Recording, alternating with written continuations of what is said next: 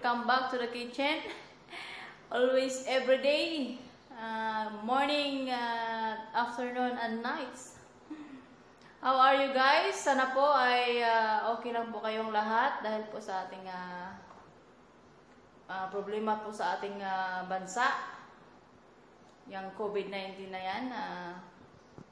Ayan, stay at home lang po guys.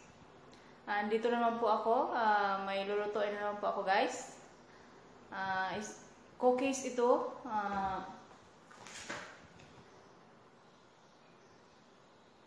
Chocolate cake. Ready-made na po ito guys.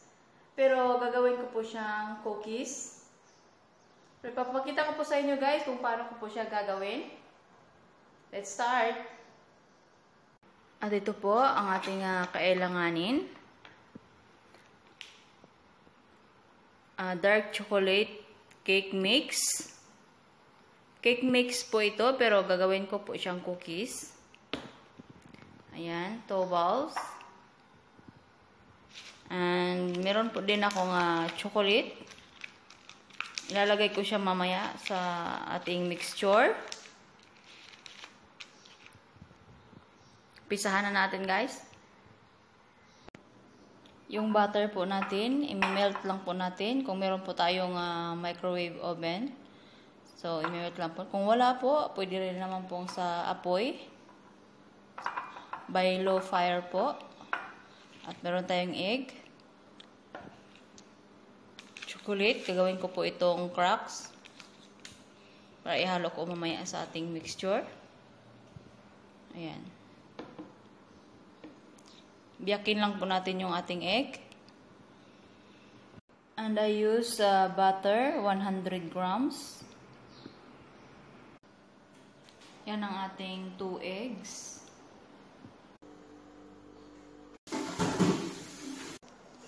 Ganito lang po yung pag-i-slice natin sa ating chocolate.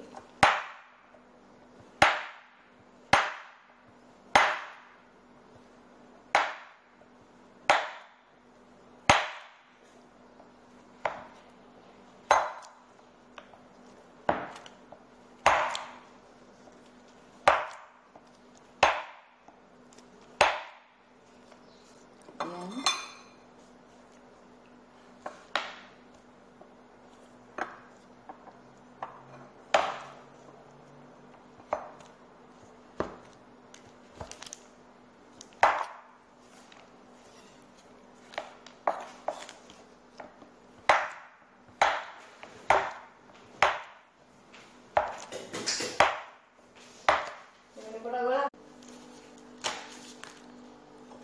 Ayan guys, ilipat lang po natin sa bowl yung ating ready-made mixture.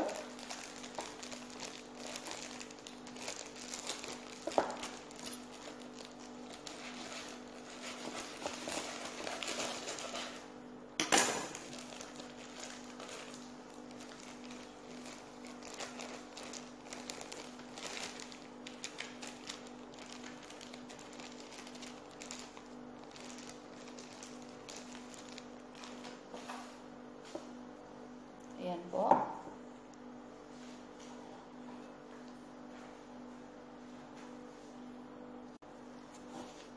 Ayan guys.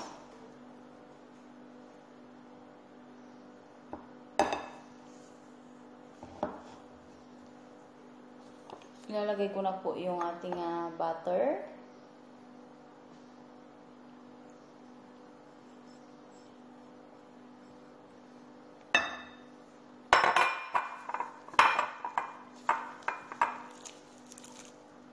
Saka yung ating 2 egg.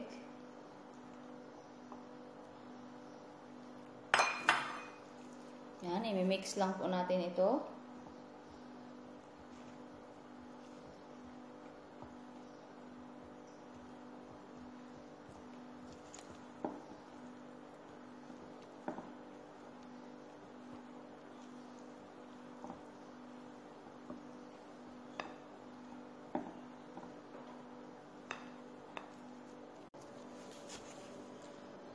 This is our dough.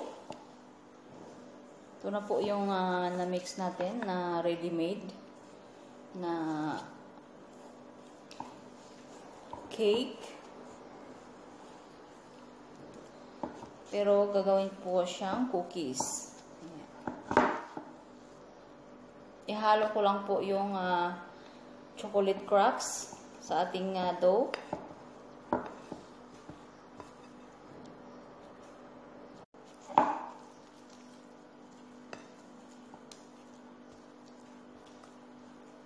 I-mix lang natin ng maigi. Mix it well. Ayan.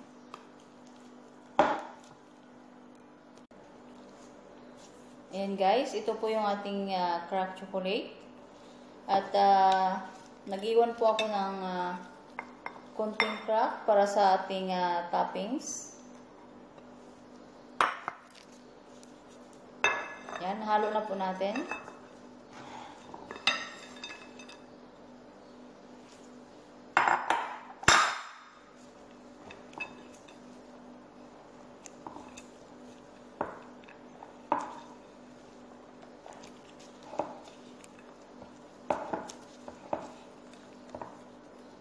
Yun, halo lang po natin ng maigi.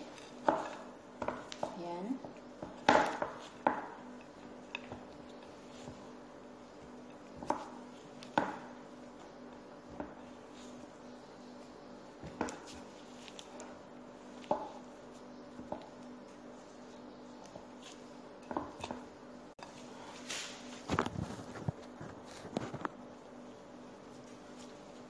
And guys, start na po tayo sa pagpo-form ng small balls.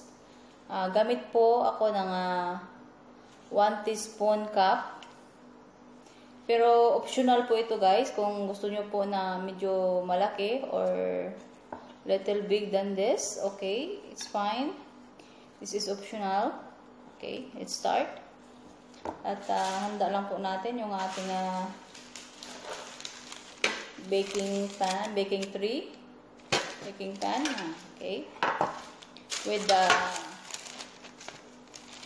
baking paper.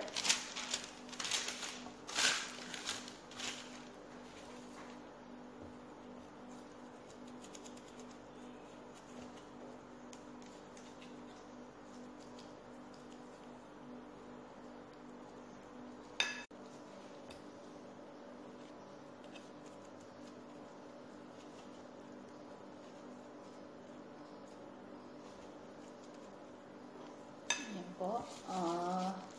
Bibilog lang po natin. Ayan. Lagyan po natin ng space yung ating paglagay kasi magmi-melt po siya pag i-bake na po natin.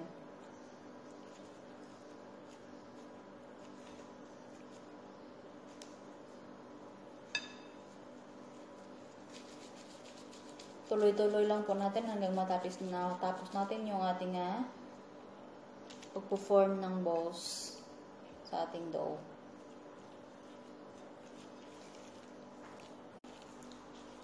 Ayan na po yung ating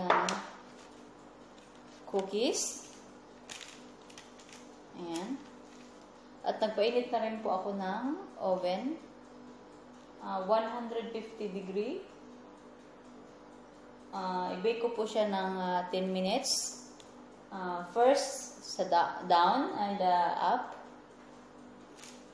Okay, ganito pong gagawin natin. Lalagyan ko po ng chocolate ang ating dough sa top. Ayan.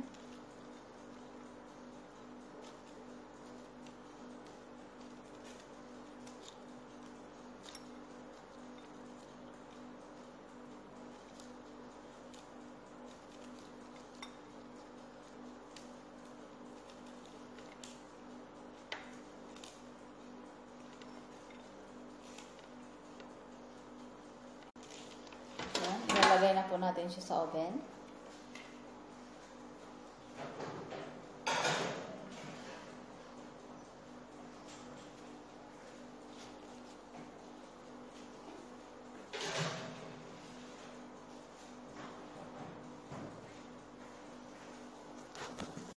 After 5 minutes, ilipat ko na po siya sa upside.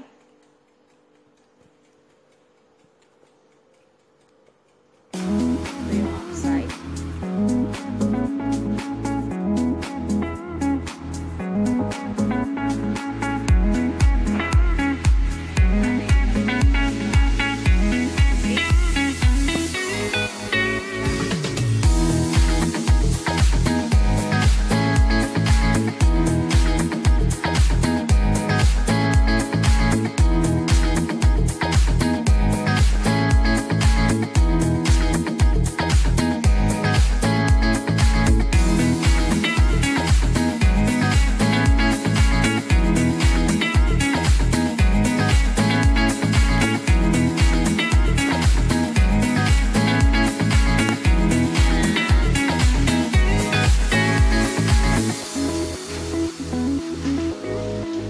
Palamigin lang po natin ang ating cookies.